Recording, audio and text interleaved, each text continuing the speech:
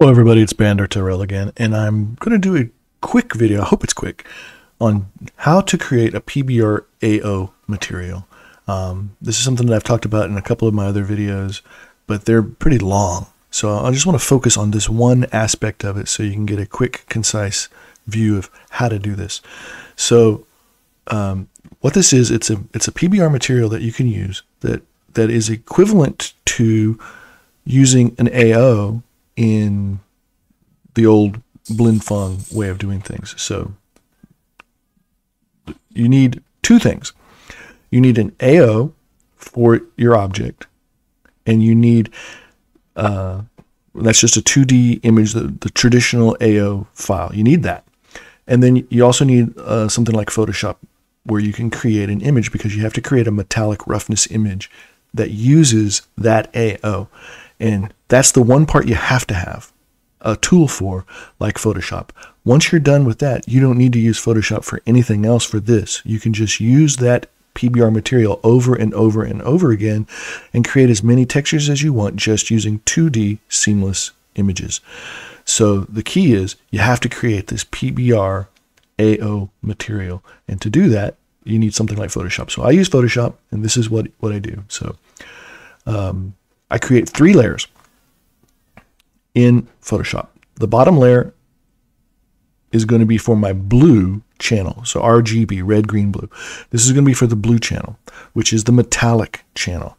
Normally that's going to be a 2D image, a 2D grayscale image that you would use to indicate what parts of your material you want to be metallic, what parts you don't want to be metallic.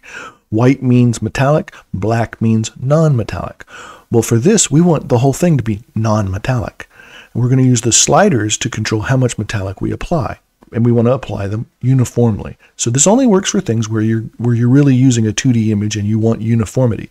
If you need to have multiple faces or multiple aspects, or combining leather and wood and metal all in one, or you want to have bumpiness that is different, you can't use this technique. This is for using uniform 2D seamless textures to produce something. So it's a very specific usage, but it's a usage that I think many builders are going to be able to use very, very well. And unless you're doing really interesting things, and then for those, use a regular PBR material. But for this, it's going to be great. So you want it to be uniform, and you want it to be uniform non-metallic. So just fill this layer with black. So create this layer, and then go to Edit, Fill, and fill it with black.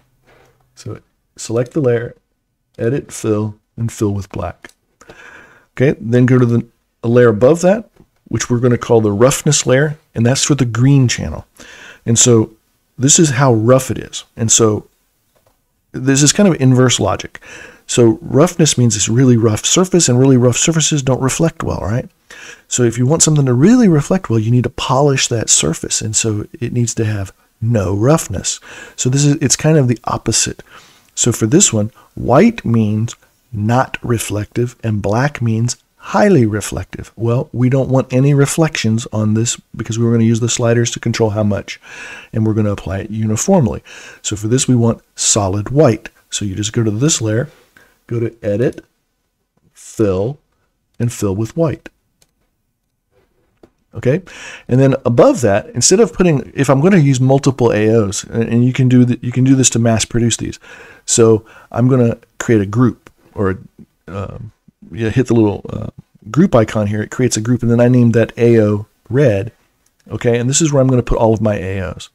But before we do that, we need to set these up so that they work. And to do that, use blending options. So select this group, and you're going to go to this drop down right here, and you're going to pick screen, because we use the screen blend option. It's a layer mask, and it's called screen. So you set that to screen. Then right click this and go to blend. You can do this all in one. If you do from here, you can go to blending options, which is up here on this one. You can also set it to screen here. So that's 2 ways to get setting it to screen. But then down here in the middle, you'll see channels. And for this one, we only want the red channel. So make sure red is checked and green and blue are not checked, and then hit OK. Then go to the middle layer, which is our green layer, we're going to go to blending options, and for this one, it's in the middle here. Set it to screen. You can also set it to screen with this dropdown. And then make sure that the channels are set to green only. So red is not checked, green is checked, blue is not checked, and save it. And then on the bottom one, do the same thing. Go to blending options, set it to screen, and then make sure it's set to blue, and then save it. So that means this is going to be our red layer, our green layer, and our blue layer, so that we separate these. And then in this group is where you're going to put your AOs. So let me see if I can grab an AO. So do I have any AOs here? Yeah, I have the one for mattress, pillow. Where's comforters? So I'm going to use the pillow one. That way we can see it. So my AOs are this size, but I'm using a 2048 by 2048 image for this metallic roughness. When I created the image, I set it to 2048 by 2048. So I just have to scale this up to fit and just go up until it snaps, and then down until it snaps. So it fills up the whole space. So there's my AO for my pillow one, and I'm going to put it inside this group. So now it's in here, and it gets whatever characteristics I put on the group apply to this, and I don't have to put them on here individually. So this, what you're seeing here, is the combined output. It's the AO on the red channel, solid white on the green channel, and solid black on the blue channel. It gives us this image. And then all you do is you export, and we're going to export this, and I'm going to call it Pillow 1 Occlusion-Roughness Metallic 2. That's the name that was there before. That's what I'm going to use. And you can see I've already created one. So this is the second time I've done this. So now I have my metallic roughness with my AO embedded. Now let's go back over to second line. So then what I want to do is I'm going to go create a new material. So to do that, you go to the Materials tab, right-click and do New Material. And I'm going to call this Test PBR AO Material for Pillow 1. Long name. All right. And then just double click that to edit it. Now you'll see it comes up and there's nothing in it. So let's upload that image that we just created. Build, upload, image, metallic, Pillow 1. Yeah, that's the one. Yep, that's the one. Upload it. Then we're going to take the one we just uploaded and we're going to drag it over here and we're going to put it into the metallic roughness preview image. Just drop it there. So this says metallic roughness. It's actually ambient occlusion metallic roughness. Now, these are the sliders that I was talking about, and these control the metallic nature and the roughness nature. So we don't want any metallic, so set that to 0. And we don't want any roughness. We don't want any reflectiveness, so we want full roughness, so set that to 1. So that matches what we put into our image. So this is the same thing as saying black on the blue and white on the green. Their order is reversed here, but it's the same idea. We don't have an emissive, we don't have a normal. And then for the base color, we want to set that to white. So it already has a tint of white, but we need a white base color image in here. So you can create one yourself. Just go back to Photoshop, uncheck that, uncheck that, uncheck that. No, that doesn't work. Okay. So, yeah. So let's just add a new image on top of that. And we'll hide all of these. And hide that one. Move this up to the very top. Okay. So we hid everything below it. So the only thing is in here. And then we're just going to edit and fill this with white. Turn it on, edit, fill with white. Okay, so there we have that. And then just export that. And we'll call it white. And it's 2048 by 2048, so let's just call it white 2048. Okay, now I can come back over here and build, upload, image, white 2048. Boom. Okay, so I have the white 2048 here, put that in base color. Okay, and then hit save. So now we've saved our material.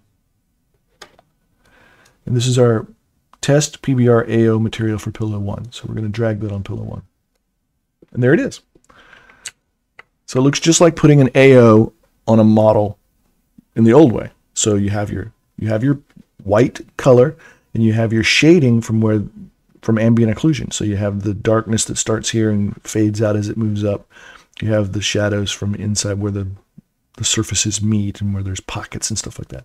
So you have an AO. And then now we're done. We don't need Photoshop or any other external tool other than Second Life. And we can create every bit of textures that's on this bed was done this way. So all I did here, I'm going to apply a tint. I'm going to put a tint on this. So you just come up and say edit, select face, select the pillow, go back to textures. It's got my material applied to it. Just hit edit and then click on tint. And I saved this pink right here. So just click on that. Now I have that.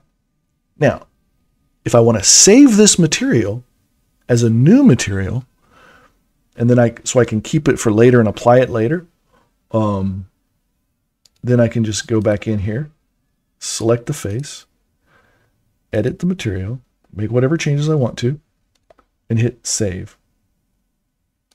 When you save, it's going to pop up a thing to name it, and we're going to call this Pillow 1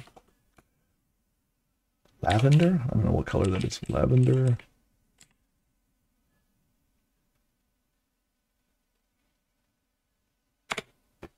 Okay.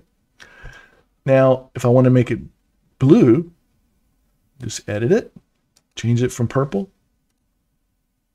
to blue. And then save, and we'll call it Pillow 1 Blue. Now I have a Pillow 1 Blue. If I want to apply a texture image to this, then just edit it, set that back to white so that you see the texture without any coloring on it. And then let's apply a material here. And let's say I want to put, so I have some microfiber ones. Let's just go find some microfiber textures in here. I have so many textures. This is what I used in the video I did yesterday. Let's just, I don't know what, oh, they have preview. Yay. It's just kind of slow. I don't know what color to use. It's kind of harsh. Oh, I saw a blue. There's a blue. Okay, let's put this blue on here. And now I have a texture on here. Cloth texture, right? Okay, it's a little grainy looking, so we can smooth it out. Just edit this. Go to base color, because we only want to change the base color. We don't want to change everything else. And then scale it. Let's do a 2 by 2. And see, it didn't affect the AO. The AO stayed like it was. And all that we changed, the only thing we affected was the base color image.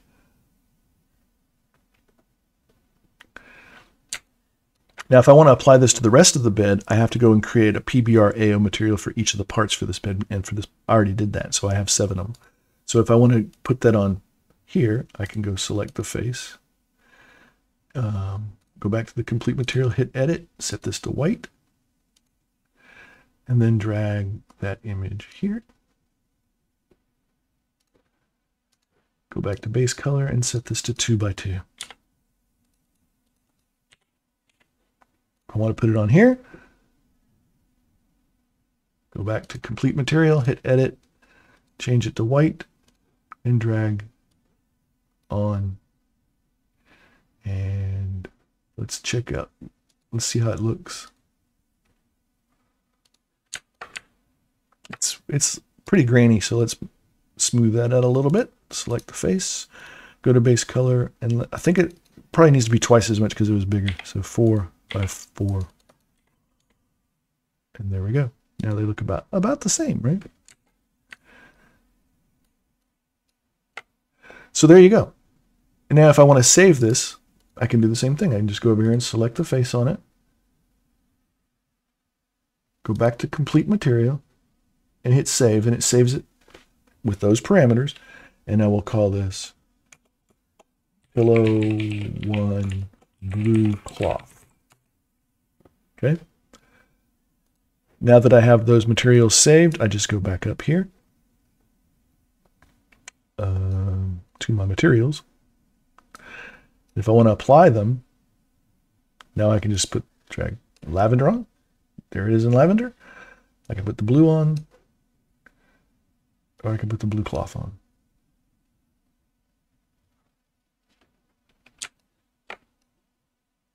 It's that simple. And then this is just a 2D. Everything on here is just 2D images applied the exact same way. So the wood, I actually adjusted the glossiness on. So let's say I want to make this bedspread shiny. How could I do that? Well, you go in here, select face, edit the material, and then come down here and let's put this to, oh, it is 1. So I didn't save that on mine when I did it earlier. So let's go. We're going to make this 1 means fully metallic and 0 means highly reflective. So now I've created like plastic looking bedspread. And see, there's no normal, so you don't have bumps in here because I didn't use a normal. But if I had a normal for that material, I could also use that. So let's see. This is way too shiny, right? So you can adjust that. You can go into edit that. You can drop, let's take the metallic all the way down to 0 and see what happens. And let's put this up to about 0.5.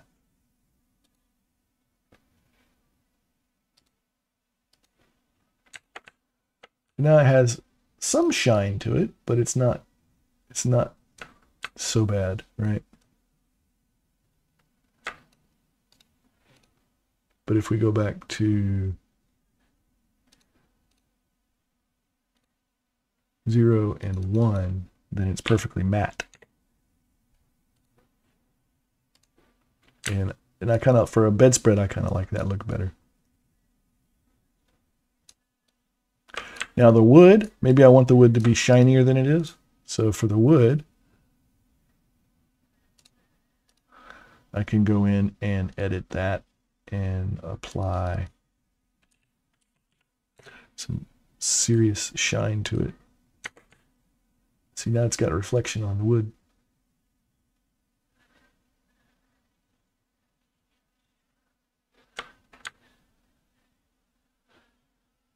So it gives you a lot more flexibility and creative freedom. But the power of doing this and creating these PBR AO materials is you can create awesome looking textures just by editing the material and applying 2D images, and you don't need Substance Painter. You don't even need PBR materials. I didn't use any. So I have all these PBR materials over here. Where are they? Over here, I have all these PBR materials, right? And I could spend days going through here looking for the right one and applying it. But for something like this, I don't need to. I just use my existing library of 2D images and save it, and it's great. So anyway, that's it. I'm going to end this video. I wanted to keep it short, so appreciate your time, and I hope you like that.